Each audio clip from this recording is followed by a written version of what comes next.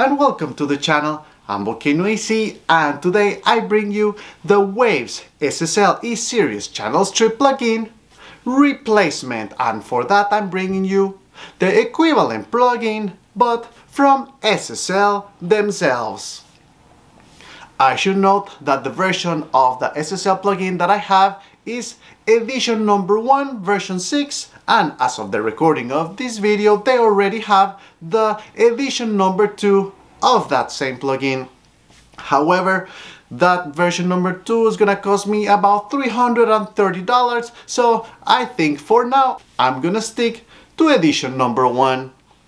As of the recording of this video, Waves has finally brought back the perpetual license option and we can find plugins for $29.99. I believe that the Waves SSL E-Channel Strip plugin that I purchased long time ago was around this price.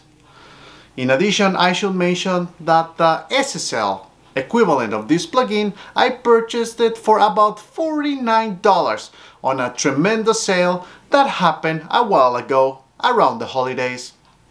Actually, not only I was able to purchase this edition number 1 of this channel strip from SSL, but also it came bundled with the G-Boss compressor. A deal that was really worth it. Now, we don't know for how long Waves will keep offering the perpetual license option, and we need to be prepared in case in a year or two they decide again to go back to subscription model only. Therefore, let's go now to Studio One DAW and look for the Waves plugin replacement. Let's go! Alright, so we're here in Studio One and I want to show you what I got going on. First, I'm gonna be showing you the channel strip on a very simple electric guitar that I recorded just for this video. Very straightforward. So as you can see, I already replaced the GTR plugin from Waves and I have Amplitude over here. So I basically just copy the track complete from one track to the other, and in one I'm gonna have, so in the blue one I'm gonna have the channel strip from Waves that you can see over here. This is the E-channel, like I mentioned, the number 1, and you will see that the filters are off. I just tried to find one that sounds okay with what I recorded pretty quickly in terms of a preset. So I grabbed one of the CLA ones, and the amp number 1 is the one that I really like the most. And usually what I do after finding the preset I like, I start tweaking just to find kind of like the perfect spot, but so that you can repeat this in your own DAW with the same plugin. I'll leave it there at this preset. And that's then the track in blue, and then the track in red over here is gonna have our replacement plugin, and that will be then our SSL from SSL.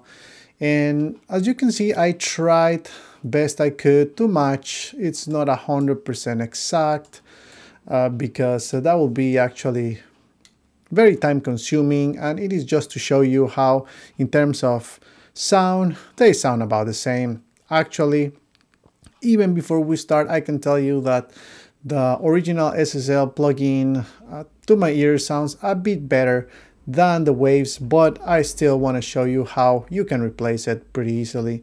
So once we have the preset that we really liked, then you can see here the filters are turned off. So I have also turned off the low pass and high pass filters over here, and then you can see that I tried to match the different frequencies.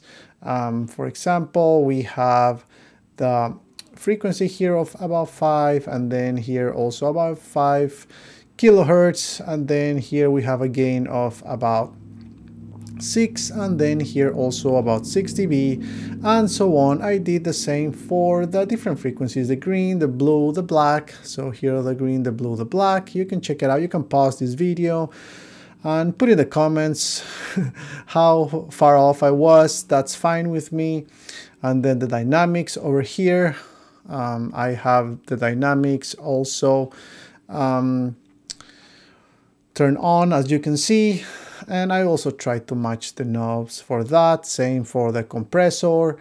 And you can see the compressor parameters over here, and the same thing here for the expander. On one side, the knobs are different, one from the other. In the range, I had to adjust a bit different because they react a bit different, one plugin to the other.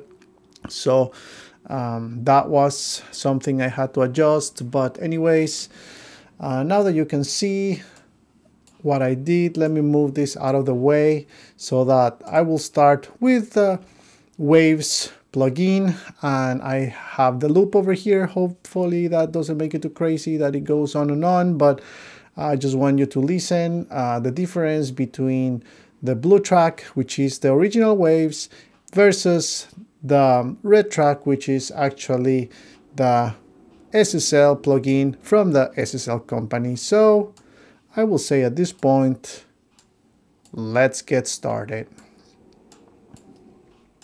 And let's go.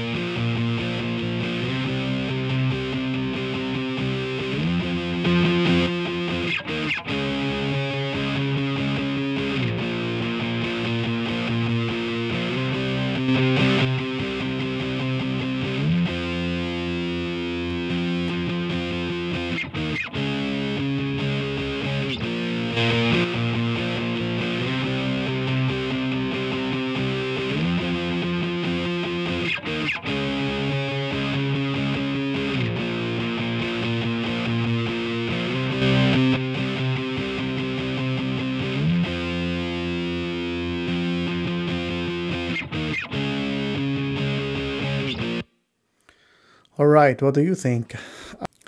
I feel that it really sounds extremely similar, and we can spend hours here tweaking these different plugins to try to make it as different as we can or as similar. But basically, I just proved the point that with this plugin, original from SSL, really, I'm not gonna need the Waves SSL E-Channel Strip plugin. Alright, so I don't want to make this video too long. The other video I did last week, it was almost 20 minutes just trying to show you 3 plugins, and that's why I decided to show you just one plugin in this video.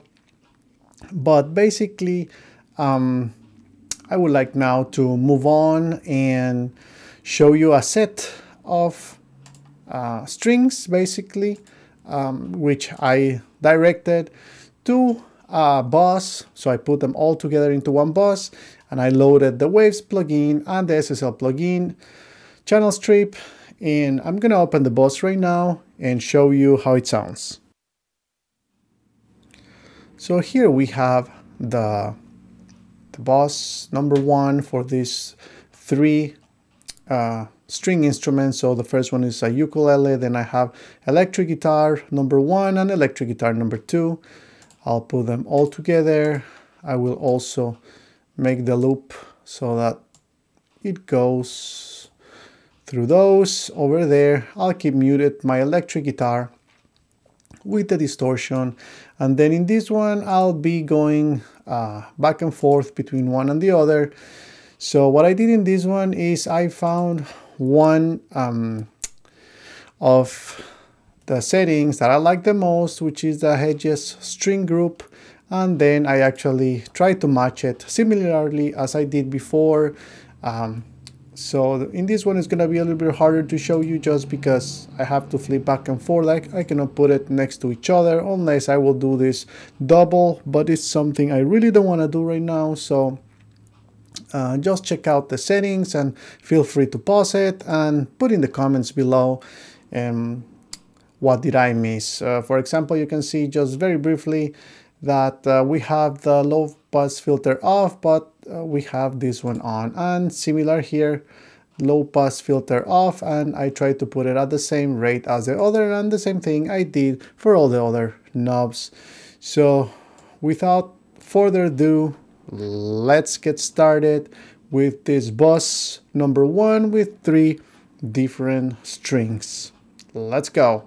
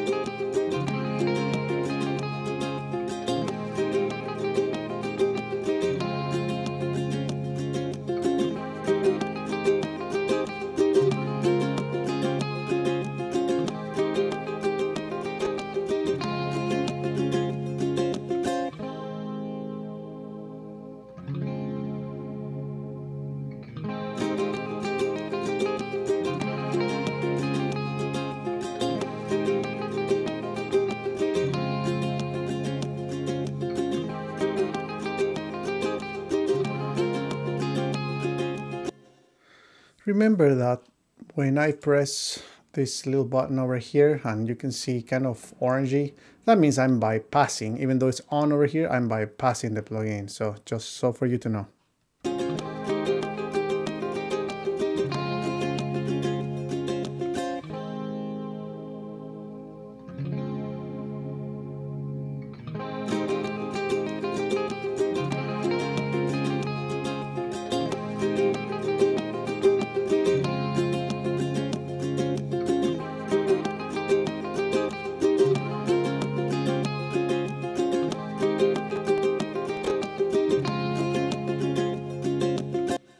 Alright, and with this video I was able to demonstrate how the channel strip original from SSL is capable to very easily replace the Waves plugin SSL E-Channel Strip. Now let's go back to our final comments. Alright, let me know in the comments below if you agree with me that the SSL E-Channel Strip plugin it's actually better, or at least equal, than the Waves SSL E-Channel Strip. If you have another brand of E-Series channel strip that you would like to share with the community, please write it in the comments below. Alright, if you like this video, don't forget to smash the like button, and for more videos like this, don't forget to subscribe. Thank you for stopping by, and I'll see you on the next one. Bye bye!